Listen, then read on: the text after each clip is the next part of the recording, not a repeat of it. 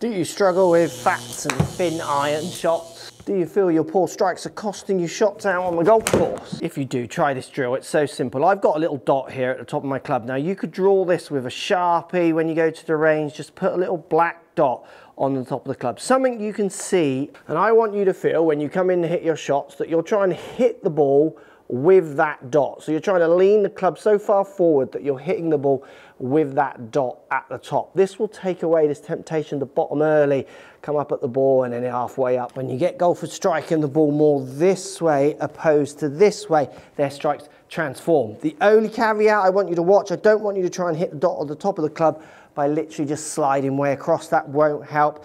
Feel like you're driving the top of the club down and forward, so you're really taking that loft off. As you stay pretty centered, you'll find your strikes absolutely transform.